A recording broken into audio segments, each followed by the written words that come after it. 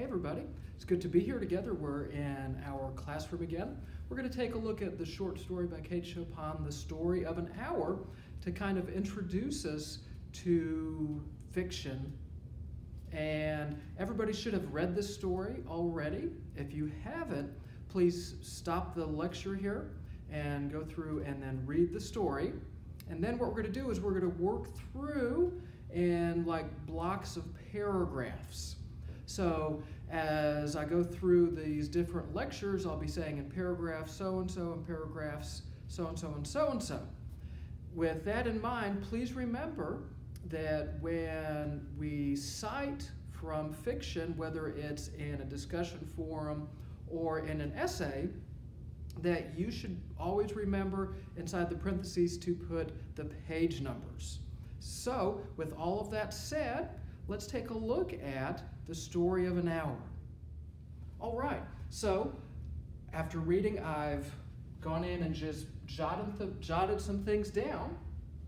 And of course, the inciting incident, what starts the whole story off, is of course the death of Mr. Mallard. And what's interesting is that we see the story not through Mrs. Mallard's eyes, that would be first person, but we have this in third person point of view. How do we know this? Mrs. Mallard, she's the focal point, the main character of the story, but the story is not told through her eyes. Now, here's something significant, right?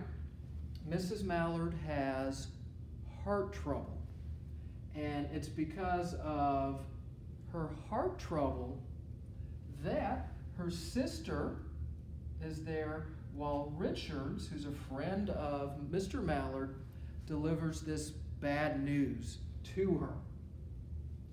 There's a good clue here. See how many people picked up on it regarding the setting of The Story of an Hour, right? Mr. Mallard was killed in a railroad accident. Now, that's not the dominant means of transportation that we have today, right? He wasn't killed in a car accident, killed in a railroad accident. Also, there's no mention of a telephone call or, a text message, anything of that nature. So this gives us some clues about the setting of the story. So with this in mind, that there's no telephones, people rely upon rail for travel, so we could put the setting, we could put that at the end of 1800s into the beginning of the 1900s, kind of in that transitionary period from 19th into the 20th century. Now, this is something significant because if you remember, what we have to do as the reader is we have to be aware of the setting and all of the different clues that are provided therein. So the author is not going to implicitly come out and tell us what to expect because of this, but that's our job as the reader.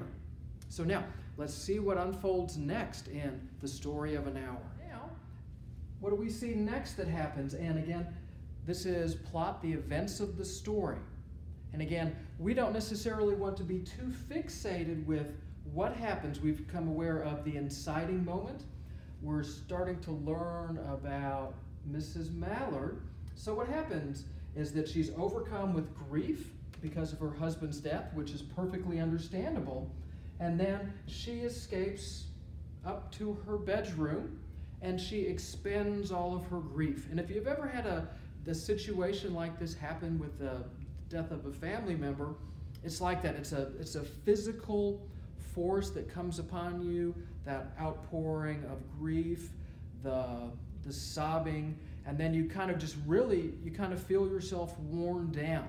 So we see this happen with Mrs. Mallard, and everything is perfectly understandable, and this is a very relatable experience for everybody.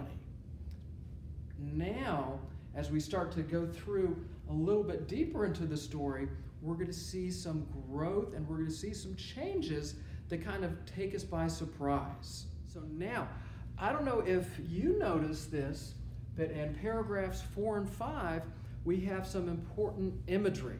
Now again, remember, just like when we're talking about poetry, imagery is not only pictures and sounds and smells and feelings, all those different things, but they have to contribute to the story and how the story develops. So now here we have some imagery. There stood facing the open window a comfortable, roomy armchair. Into this she sank, pressed down by physical exhaustion that haunted her body and seemed to reach into her soul.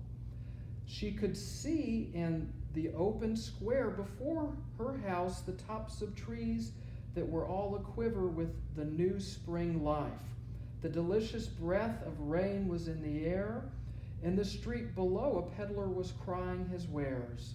The notes of a distant song with someone was singing reached her faintly, and countless sparrows were twittering in the eaves. So now, what do you see significant regarding this imagery in those two paragraphs? What can you find? Pause the video here and see if you can, in your book, highlight some passages, some lines, or if you're taking notes as we're going along and filling up the board here, go ahead and take some notes therein and we'll see if we match up. So remember, we're in front of an open window, right? An open window. We have some imagery here. What do we see? New spring life, delicious breath of rain, distant song. Now, this is very interesting considering that we were just with Mrs. Mallard and she learned that her husband had died. So we should be seeing some imagery that's maybe dark and oppressive, right? That would help to build that tone. But instead, what do we see here? Not what we expect. I wonder what's going to happen next. So, this is in paragraph 9.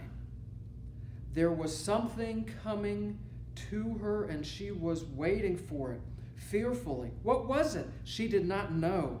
It was too subtle and elusive to name, but she felt it, creeping out of the sky, reaching toward her through the sounds, the scents, the color that filled the air. Now her bosom rose and fell tumultuously. She was beginning to recognize this thing that was approaching to possess her, and she was striving to beat it back with her will, as powerless as the two white, slender hands would have been. Something is coming. Something is coming. What is it? What can it be? When she abandoned herself, a little whispered word escaped her slightly parted lips. She said it over and over under her breath. Free, free, free. Wow. What does Mrs. Mallard say? What are her first words after expending her grief upon learning that her husband is dead? Wow. Now, this is something significant happening in the story. So now, think back to the setting. What was the time period for the story of an hour? That's right. Now, if we think back to that time frame and we do a little bit of critical thinking, we do some mental addition, what would the role of a wife be in a marriage? During this time, a woman has two main jobs, right? Make babies and take care of the household, right? There's very little freedom. There's not much opportunity. Very few jobs that are out there for women, right? So here we see Mrs. Mallard, her husband dies, and what comes upon her. Free, free, free. And this is, right, a sudden change that has happened to the character. Does anybody know what we call that?